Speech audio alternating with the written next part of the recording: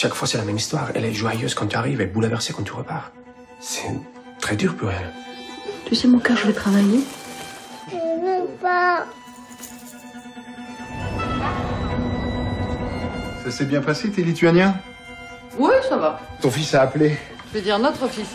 Ah non, quand il m'énerve, c'est que le tien.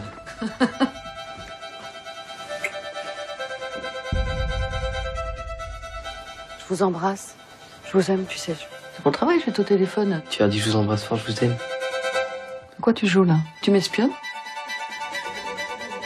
Qu'est-ce que vous faites là? Bah, j'aurais la même question, chère Margot. Je savais pas que vous connaissiez Pierre Judith, Paul. je m'appelle Judith. Ça fait bizarre de faire des choses comme ça, sans y être préparé. On peut pas continuer comme ça. Tu mens en permanence, à tout le monde. Tu me fais peur.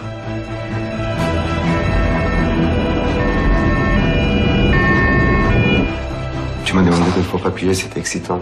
Une femme comme toi qui vient ici, qui fait semblant de ne pas être effrayée, alors qu'elle est effrayée. Ah! Tu m'en rends dingue! C'est toi qui nous as coupés du monde!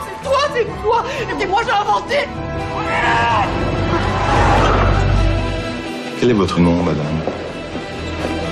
C'est une question simple.